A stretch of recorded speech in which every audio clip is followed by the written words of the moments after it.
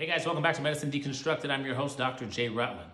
Last week I posted a live on YouTube about Donald Trump's COVID cocktail, which included melatonin, aspirin, famotidine, remdesivir, dexamethasone, vitamin D, zinc.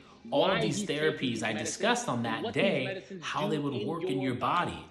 Only a few of these therapies actually have evidence. Dexamethasone in patients that need oxygen has evidence and does positive things for people. Now, we know that he's been discharged from the hospital and has returned to the White House to begin his work on his campaign.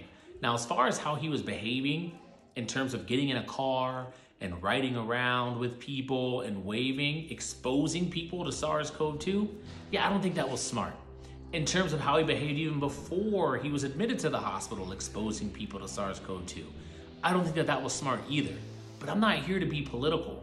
I'm here to be educational because I want you to understand some of the therapies that are involved in these clinical trials and how they interact with our body. Today, we're going to discuss some other therapies that are being studied in clinical trials, and hopefully they'll be beneficial, as some of these therapies may be.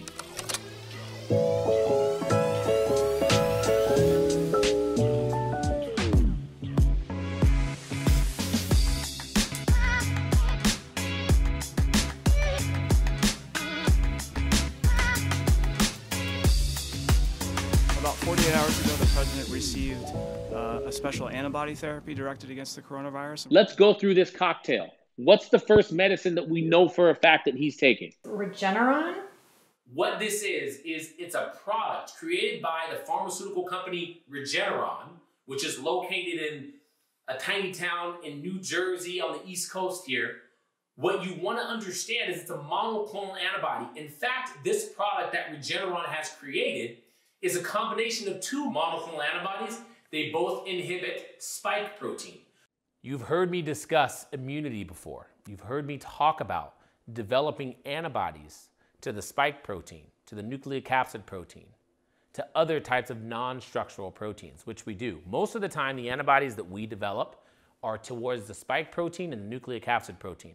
So much so that when you look at the antibody tests, all of the antibody tests out there on the market are testing for antibodies against the spike protein and the nucleocapsid protein.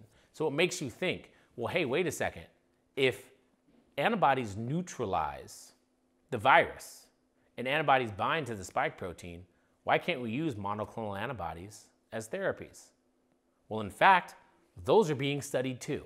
So there are monoclonal antibodies directed at spike protein that are undergoing phase 2 and phase 3 trials right now as we speak. Now, what we know in the studies is that this medicine has reduced the amount of days that you're ill, I believe, and it's also maybe reduced fever. It's been more than 72 hours since his last fever. Oxygen levels, including ambulatory saturations and his work of breathing, are all normal. We all remain cautiously optimistic and on guard because we're in a bit of uncharted territory when it comes to a patient that received the therapies he has so early in the course. Here is the thing in regards to really any kind of therapy. It's like, when do you give it? The problem I feel with some of these medicines and some of these trials is we give it to people who become severely ill. That's after all of the immune system is activated, after all of the organ failure has been initiated. It's really, really, really tough to cure people who become super severely ill. But no matter, they're giving patients standard of care, which is going to include the antiviral agent remdesivir, in addition to probably Decadron or dexamethasone, which we know works in patients who are on oxygen. Yesterday evening, the president received his third dose of remdesivir. He tolerated that infusion without difficulty, and his kidney and liver function continued to be normal. Our plan is to give the fourth dose of remdesivir this evening before he goes back to the White House, and we've made arrangements to deliver the fifth and final dose of his treatment course at the White House tomorrow evening. There's only 3 monoclonal antibodies that are approved in the United States for infectious diseases, but hopefully this will become one of them. Coronavirus causes significant respiratory failure. That is, your lungs fill up with fluid and white blood cells and everything gets congested. So you can't take that deep breath and that's going to lead ultimately to significant morbidity and mortality. Recently in Houston, there was a 54-year-old man who had received a double lung transplant for what's called rheumatoid arthritis interstitial lung disease. This is an autoimmune lung disease that I take care of. Rheumatoid arthritis can cause interstitial lung disease in 15% of patients, and most of those patients are going to have a fibrotic type finding on their CAT scan. This leads to chronic respiratory failure, and some of these people need transplants. This 54-year-old had a lung transplant, so he's on heavy doses of medicines that try to calm his immune system down. He ended up having a cough and a runny nose and developed significant respiratory failure. His polymerase chain reaction, his PCR, the nasal swab, was positive for SARS-CoV-2. He went into worsening respiratory failure and was almost about to die. He was given a dose of a medicine, and within 4 days, this gentleman was off the mechanical ventilator. Fascinating stuff. The therapy that he was given was called Aviptadil, which is an analog of a normal peptide in our body that's 28 amino acids called vasoactive intestinal peptide.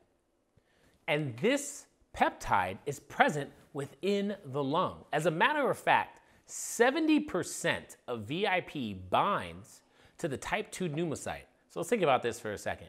What is the cell that gets injured the most in SARS-CoV-2? Well, it's the cell that SARS-CoV-2 binds to, which is the type 2 pneumocyte. It turns out when you look at VIP, VIP is a very, very, very potent vasodilator. In other words, it dilates the pulmonary arteries, allowing blood flow to continue. It's also a very, very, very potent bronchodilator, which means it allows the pipes that carry air to the lung to remain open. Furthermore, what has been discovered recently, and it's published out of Brazil, is that VIP levels are associated with survival. Now, VIP levels in patients who have severe respiratory failure as a result of SARS-CoV-2 are sky high. So what does that mean? That means one of two things. One, VIP causes disease, or two, VIP is necessary to get rid of disease. Based on the 54-year-old who was dying of respiratory failure until he received VIP, probably means VIP is necessary to get rid of disease. In fact, when you looked at this under the microscope, what we discovered is patients whose lungs had VIP present in abundance, SARS-CoV-2 could not replicate. If SARS-CoV-2 can't replicate, the infection can't go on.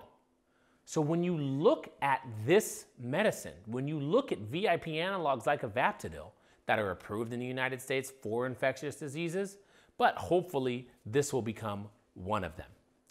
Now, it's under study. We're going to discover if patients who receive Aviptadil or VIP perform better after having and suffering from respiratory failure. The third promising therapy, and this isn't really a specific medicine, this is a specific area of interest that I have. As I've discussed many times, when we think about SARS-CoV-2 and the structure of the virus, we know about the nucleocapsid protein, the membranous protein, the envelope protein, and the spike protein. But remember, there's non-structural proteins as well.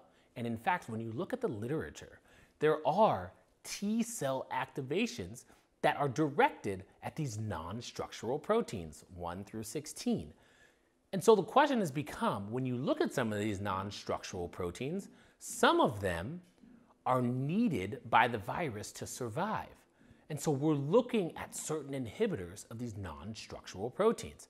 NSP4 inhibitors, NSP15 inhibitors are what we're looking at. And companies are developing these inhibitors because if we inhibit this non-structural protein, it's very possible that this virus can't survive. I don't wear masks like him. Every time you see him, he's got a mask. He could be speaking 200 feet away from it. He shows up with the biggest mask I've ever seen. What does this say in regards to the statements about COVID Trump has made in the past? Again, we know that President Trump likes to speak. We know that he likes to talk. And when you do that, you continue to say things that may or may not be true and may or may not be taken seriously. SARS-CoV-2 is a subject right now that is very sensitive to a lot of people. It has affected many people's lives, including people that I have to take care of tonight in the intensive care unit. Some of these people are going to die, and it's unfortunate. But what is exciting is this advancement of science that we're seeing, looking at the immune system, looking at all of these different therapies, because although it's important to cure SARS-CoV-2 and to get through this pandemic, what might even supersede that is the next pandemic. So everything that we're doing right now is not only going to help us today, but it's also going to help us in the future. Thanks for being here today. I really appreciate you guys watching Medicine Deconstructed. Please subscribe, please hit the notification button, and I'll see you next time. Thanks a lot.